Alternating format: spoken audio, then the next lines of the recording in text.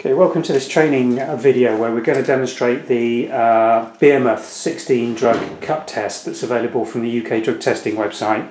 This is one of the larger combination cup tests that's available anywhere currently, screening for a group of 16 drugs. We've got the foil outer here. This is how they come packaged from the manufacturer. Standard all test foiling.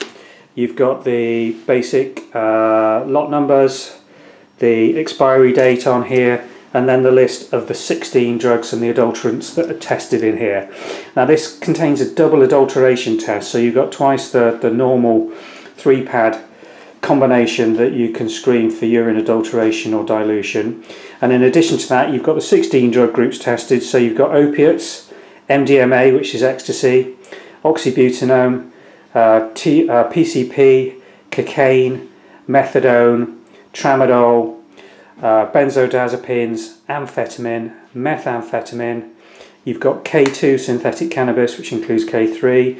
You've got fentanyl, you've got cannabis, you've got buprenorphine and pregabalin. So those 16 drugs given as individual test results. What we're going to do now is just open this packet up so you can see the actual contents of what you get when you open the packet. Remove the cup from the foil. You get a pouch of desiccant, which is to keep the test in peak condition and dry. And this is your standard screw lid with temperature reading strip. And you can see, if you look through the back of that with no sample in it, where the 16 different drug groups plus the 2 adulteration test strips are loaded into this test cup. You remove the lid, you'll see it's a nice, easy, wide-sided cup for collecting your sample, and the results window is shown behind this orange sticker, which you can either choose to leave in place or remove at any stage. Doesn't alter the results, it just is covers up what you're actually screening for. If you're giving this to somebody, the donor isn't aware or cannot see the codes with that orange label in place when they're giving the sample.